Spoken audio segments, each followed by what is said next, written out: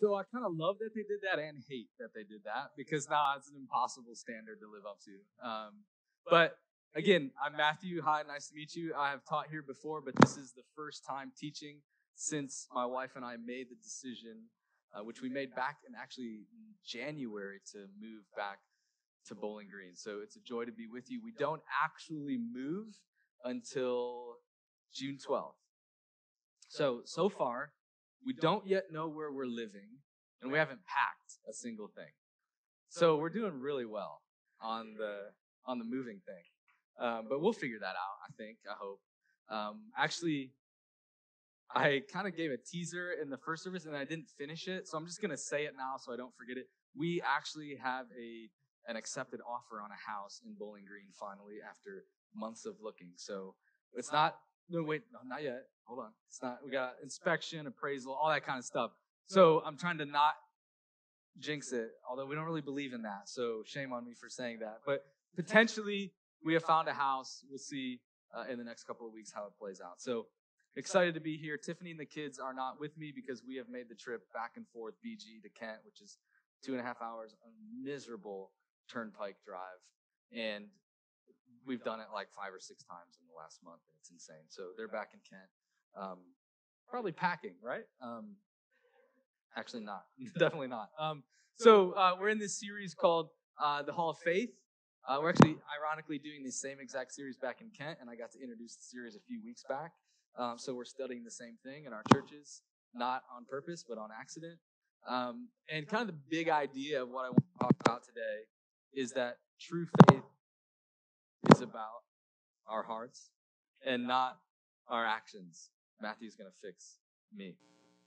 Okay, so faith is one of those words that is so deeply embedded in the culture of the church that honestly I worry that we maybe don't know what it means, and we struggle to know what it looks like. It's one of those words that I call certain words slippery, and I feel like faith is one of those slippery words.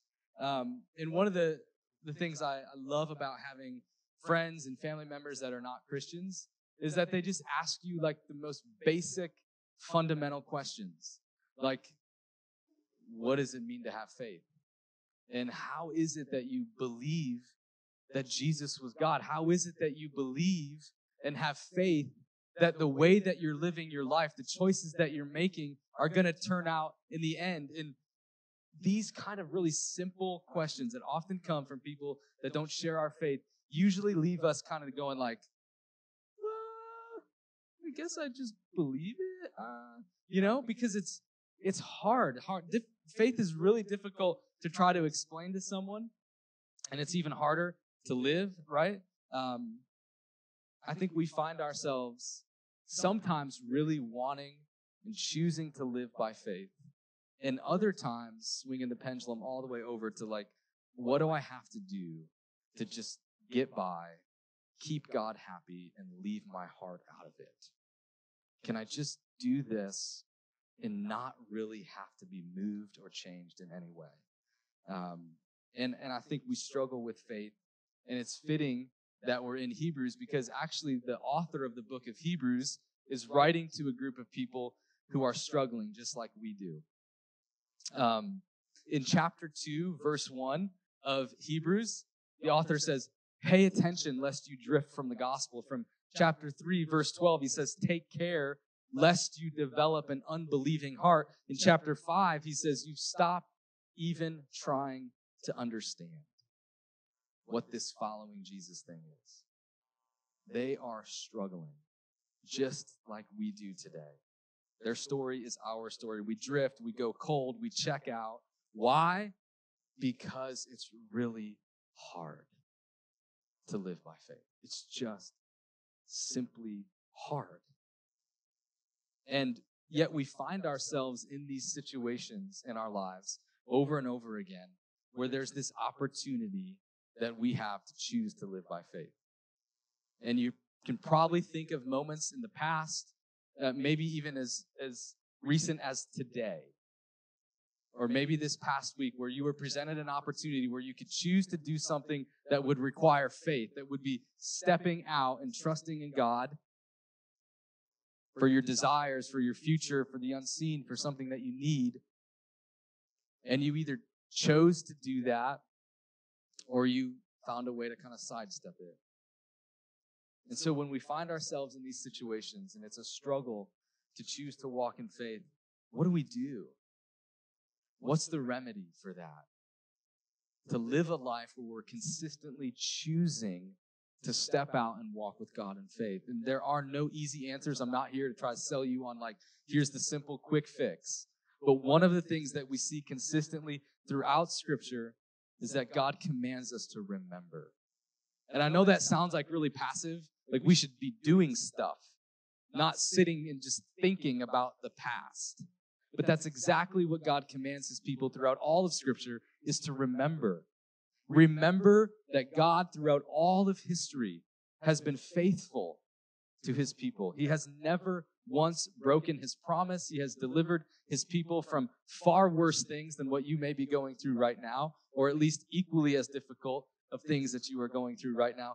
God is faithful. Remember that. We have this amazing record of all the ways that he has done that throughout human history.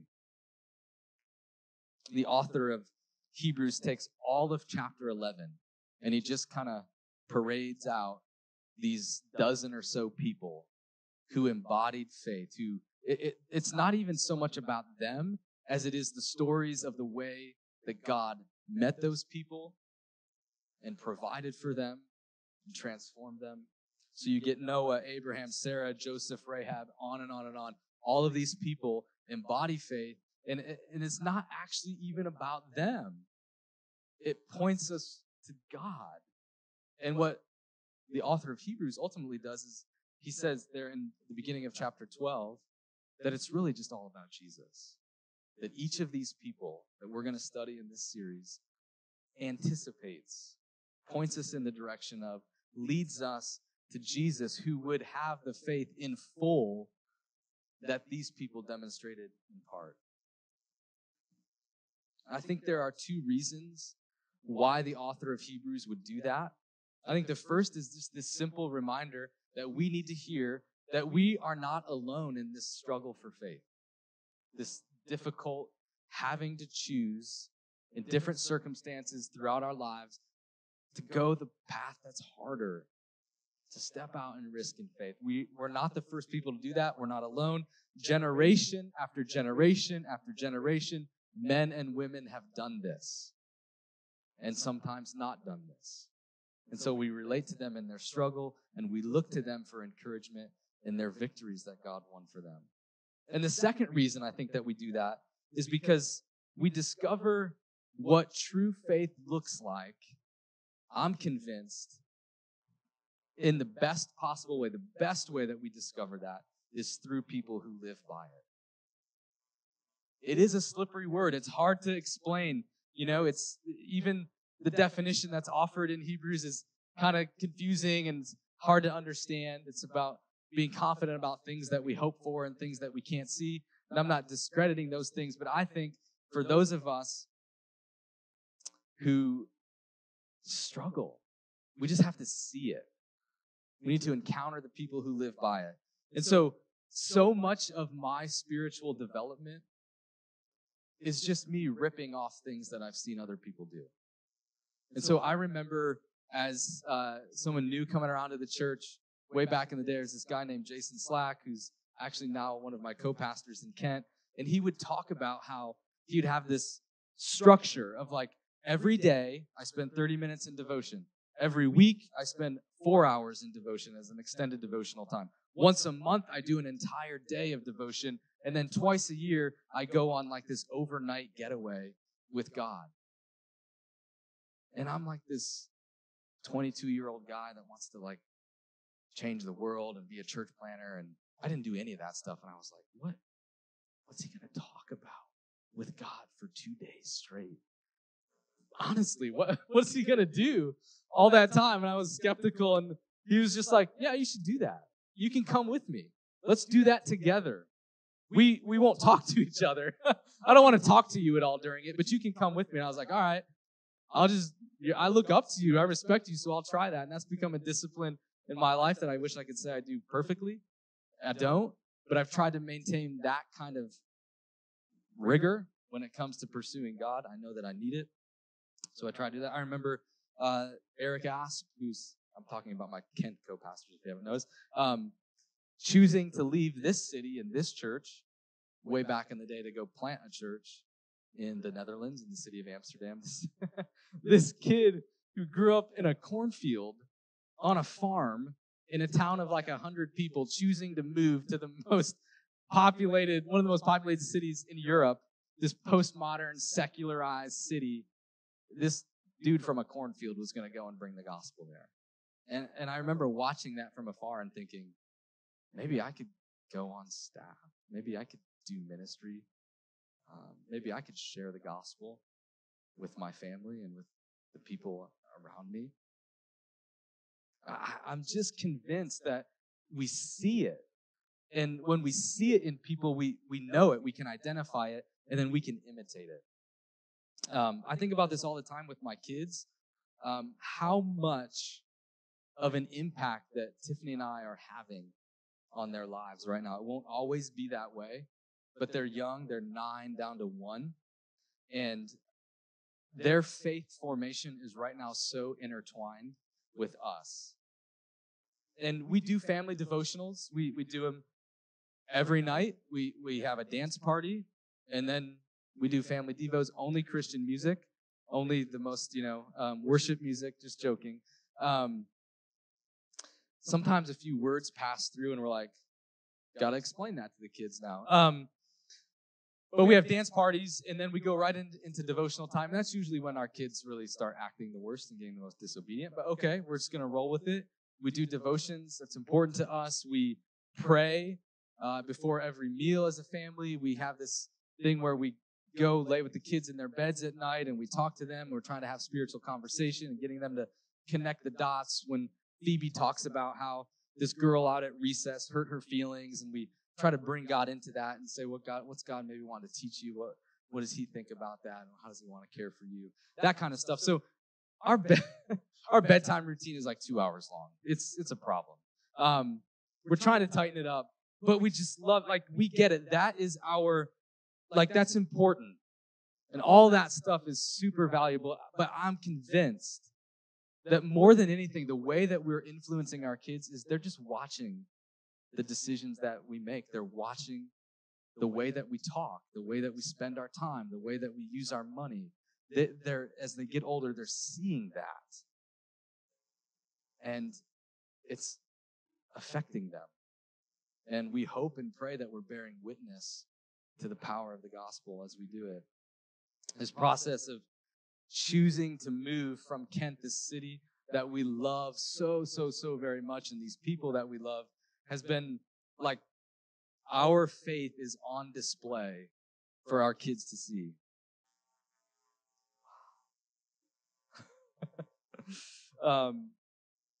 And honestly, sometimes our lack of faith is on display for them to see too. Our kids ask the best questions. Here's a sampling. I tried to be as literal as word to word as possible. Oftentimes in my journal, I'll write the stuff that my kids ask me. So this is as close as I can get to some of the questions that my kids have been asking me, have been asking Tiffany and I over the last few months as we talk about moving to Bowling Green. You can see their struggle to understand faith. How do you know? How do you really know that God wants us to move? Mason asks us that almost every day. Mason is the kid I will struggle to relate with because he's going to be an engineer or a mathematician, and I don't have that brain at all. He just wants to know, how do you know? How can you be so convinced that God would want us to move? Aren't your best friends here in Kent? Why would we leave them? What if you don't like your new job? Why isn't God giving us a house yet? Are you and mommy sure, really sure, that you heard it correctly? That's another Mason question. He's so articulate. Why is Brian Wiles' head so shiny? That's a Naomi question. There is like this awesome, truly awesome weight that we feel as we parent these kids to embody the kind of faith that we hope to see in them both now and for all the days of their lives. And the fun part is occasionally they get it. And we'll hear Mason and Phoebe hanging out.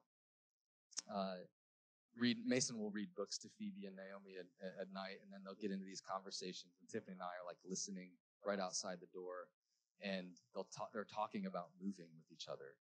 And we'll hear Phoebe say things like, "It's okay because even in the hard times, God will be with us." And we just sit out there and weep in the hallway. Mason's the doubter, and Phoebe's tries to speak truth. It's a beautiful thing. So as we go to Hebrews 11 and we look at the life of Abel, we're asking, what does Abel teach us about faith? How does Abel embody faith? And then how does he point us forward to Jesus, the author and perfecter of our faith? So Hebrews chapter 11, this is common in Hebrews 11. We get one verse on the person that we're talking about in the hall of faith. So Hebrews 11 verse 4 says, "By faith Abel offered to God a more acceptable sacrifice than Cain, through which he was commended as righteous, God commending him by accepting his gifts. And through his faith, though he died, he still speaks." I love that Abel is included in the hall of faith, but if I'm really blatantly honest with you, I struggle to know why, of all the choices, this guy that we get so little info on back in the book of Genesis. Most of us, if we've heard of Abel, we just know him as the dude who got killed by his brother, right? Cain and Abel. And that was a big deal. That was the very first death recorded in Scripture. Did you know that? The very first death, the most unnatural thing for us, who are made in the image of an eternal God, it came by way of a murder. That's a big deal, but that's actually not what Hebrews 11 is talking about. Hebrews 11 is focused on the offering that Abel made. And so we don't get a ton of details in Genesis 4 either, but we have to go there. What we see is one of the very first acts of worship. So go with me to Genesis chapter 4. I'll read verses 1 and 2. We'll kind of go through it slowly. I'll make some comments along the way. Genesis 4, verses 1 and 2. "Now Adam knew Eve, his wife, and she conceived and bore Cain, saying, 'I have gotten a man with the help of the Lord.'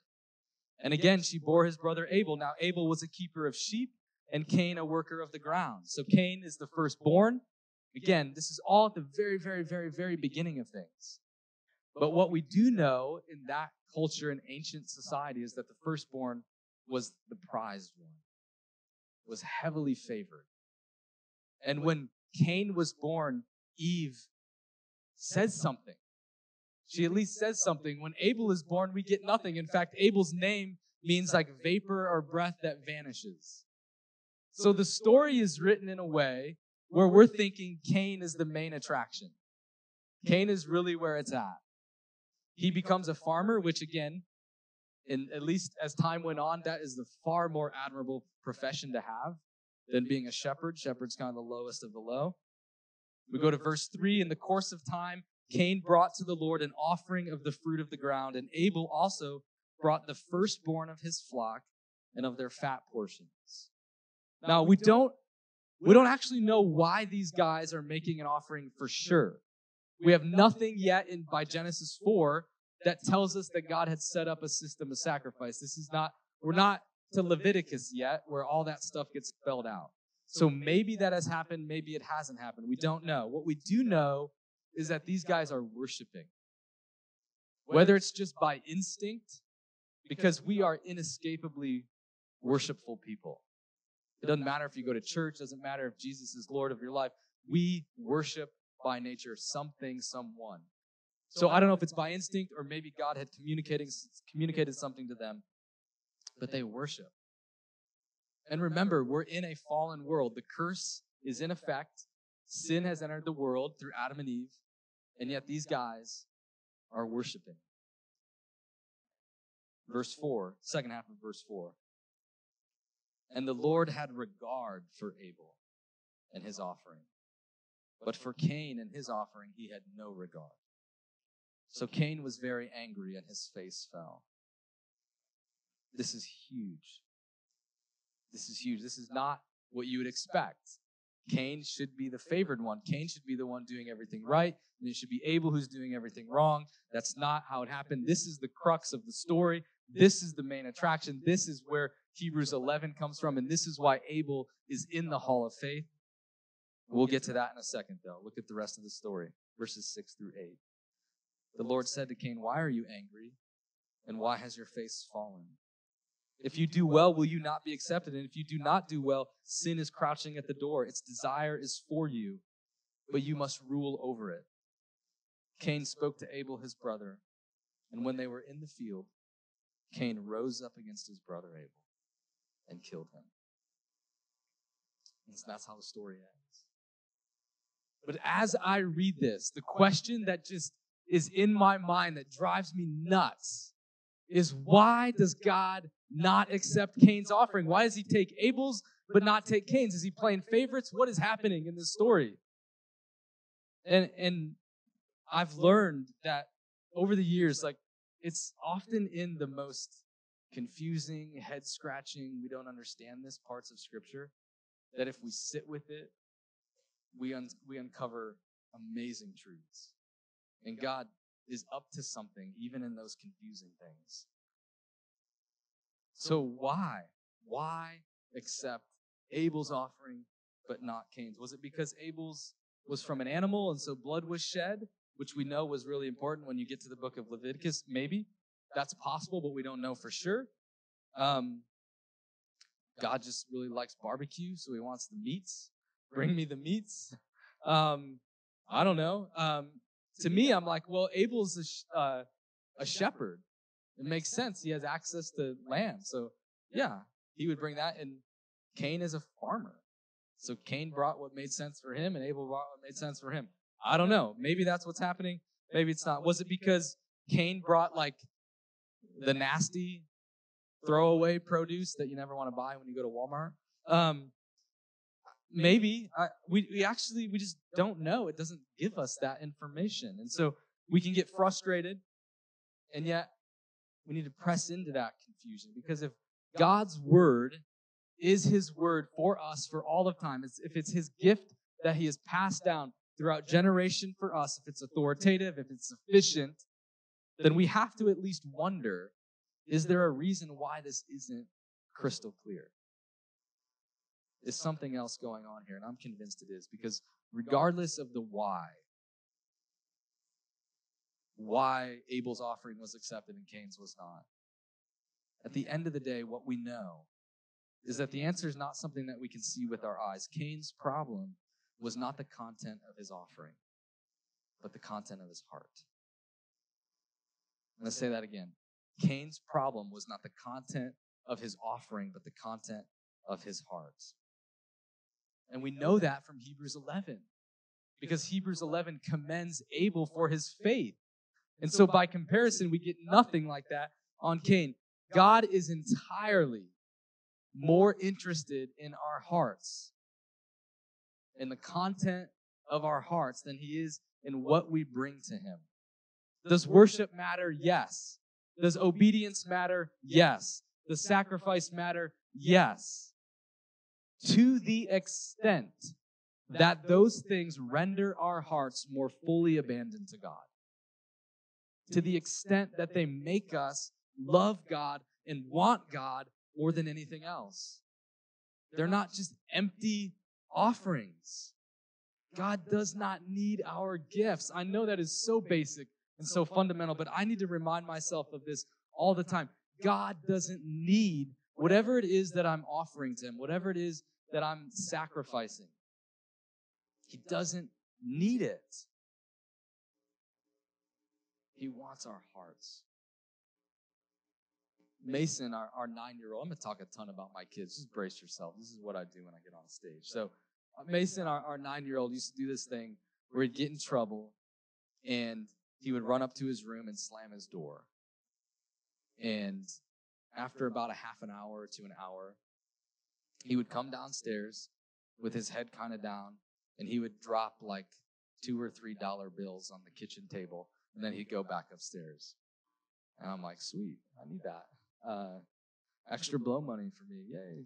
Dave Ramsey would be happy. He wouldn't say a word. He did not exhibit an ounce of repentance. I mean, something was happening. He just brought money down, and he was operating in this kind of transactional, like, I know I did something wrong. Here you go. And then tomorrow I'm going to do the exact same thing. And that's what he did. The next day he'd do the same thing, bring some money down. I'm like, sweet. This is starting to add up. And if we weren't so committed to this whole grace thing, I could have made some decent money by taking all of my son's birthday money. But I didn't do it. We always gave it back to him. But there's this sense in which his heart was not engaged. He was not repentant. He didn't want to change. He just wanted to do what he needed to do. He wanted to do the, quote, right thing. He wanted to do kind of the religious thing and pay for his sins. And so he'd drop a little money on the kitchen table. And I wonder, in my own life and in all of our lives, if we do that a little bit with God. If we go through, we do our stuff, our hearts aren't engaged. We're not actually repentant. Our hearts are not soft and tender. They don't want the things of God. We just want to get by and do what we have to do and keep God off our back. But the whole system, the whole sacrificial system that God would install soon after Cain and Abel was a way of making his people true worshipers. The whole point was to render their hearts to worship. It was to transform them and change them and cause them to trust God more than anything or anyone else. Abel had something that Cain did not. And Hebrews 11 tells us it was faith. Cain brought his offering in faith, or Abel brought his offering in faith and Cain did not. Abel's heart was tender. He was truly worshiping. We get detail with Abel. He brought the firstborn and the fat portions, and that signals something about his heart. Guys, God has always, always, always been after our hearts. He's after our hearts. He's not after our religiosity. He's not after our rule keeping. No amount of that stuff will change the fact that what God wants to do is to make you more and more like Jesus for the sake of this world. That is what he is after. Remember David in Psalm 51 after he's sinned with Bathsheba? And he says, right, that, like, God, you do not delight in sacrifice, or I would bring it. The sacrifices of God are a broken and contrite heart. David got it. That it's not about what we bring, but the bringing of whatever that is that God is asking of us signifies that our hearts belong to him. That's the scandal. That's the scandal of our faith. That you can do all the right things, that you can appear on the outside to be morally upright, that you can be seen by people around you as super religious, and yet entirely miss God and be offending God in the process. Isn't that a terrifying thought? That you can miss God as you're doing all these things for God. The Bible spills a ton of ink warning us against this very thing. I can write my tithe check with a bitter, angry heart. I can love my neighbor with a self-righteous heart. Look at me, how great I am. I can do ministry with a self-glorifying heart. I want attention. I want people to notice me. I want people to comment about me and how great I am. I can serve my wife with a self-serving heart.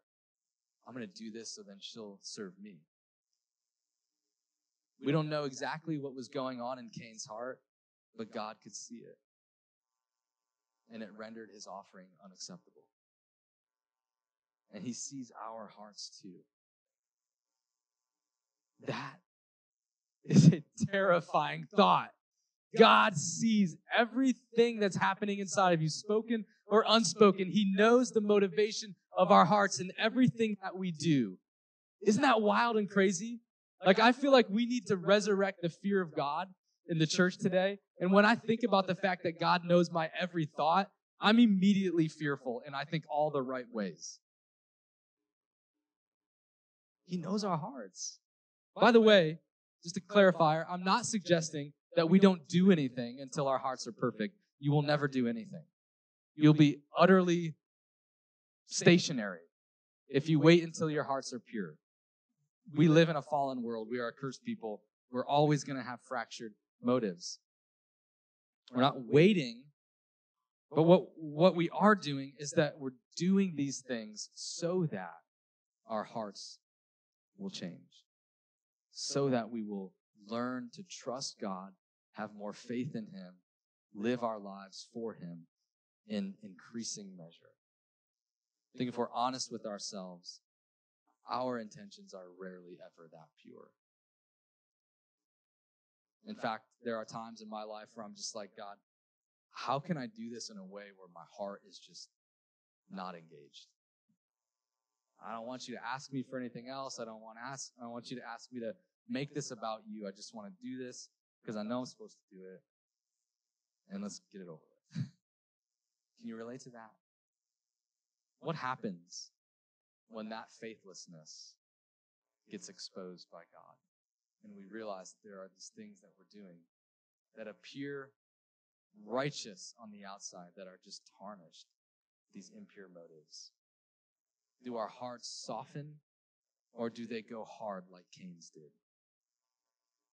Do we turn in humble repentance, or do we run and pout and hide like Cain did? Hebrews 11 says that Abel still speaks today, and here's what I think he's telling us. I think he's telling us, purify your hearts. Do what God is asking you to do, but do it with a sense of true, genuine worship. I think Abel is imploring us to not forget about God as we do these things for God. He's reminding us that what matters is the content of our hearts, not the content of our worship. So I wonder where you are today. Has genuine faith, has this like real, tangible, visceral hunger for like, Jesus, I just want to live for you. I want to offer you whatever you ask for me. I want to be made more like Jesus no matter what, no matter how hard this might be. I want to step out and live by faith. Has that been, not because you intended it, but has it become religious rule keeping? Has God somehow been pushed out and absent? Honestly, I want us to assess our hearts today. Hebrews 12, as I get ready to close, says that Jesus' blood speaks an even better word than Abel's. Abel's blood cried out for justice and for vengeance. And Jesus' blood cries out for mercy upon mercy upon mercy, for grace, for forgiveness, for second chances, for the opportunity to be made right with God. Jesus' blood is an invitation to have our hard hearts that have forgotten God be made tender again. Because when we look at the cross and we look at our crucified King and we think, God put on skin, came to earth, went silently to the cross, died for us, rose again for us, when we see that, our hearts melt. And it makes perfect sense that at the end of this list of people in Hebrews 11, the author would then go to Hebrews chapter 12, and he would say, let us fix our eyes on Jesus, the author and perfecter of our faith, who for the joy set before him endured the cross. It was joy that led Jesus to endure the cross, the joy of being obedient to the Father and the joy of seeing you and I be made right, to know and walk with our God again. And when we see that, and we fix our eyes on that, the hardness of our hearts, the way that we forget God, the way that we push God out, it all gets melted away when we look at Jesus. And so my prayer for you today is that you would honestly assess your hearts and ask God to reveal if you're somehow missing him, and that you might encounter his unending mercy for you, that you might catch a glimpse of him and melt into worship. Even in Cain's sin, as the story goes on, God protected him. He didn't allow anyone to kill him. He put a mark on him and kept him safe. This is our God, guys. He is more generous than we can imagine. He's more kind. He's more patient. He's more loving than we can ever imagine. And when we fix our eyes on him, we don't just do religious stuff. What happens is we end up wanting him more than anything else. And I pray that that's what God would do in you today by the power of his Spirit. Let's ask him to do that now.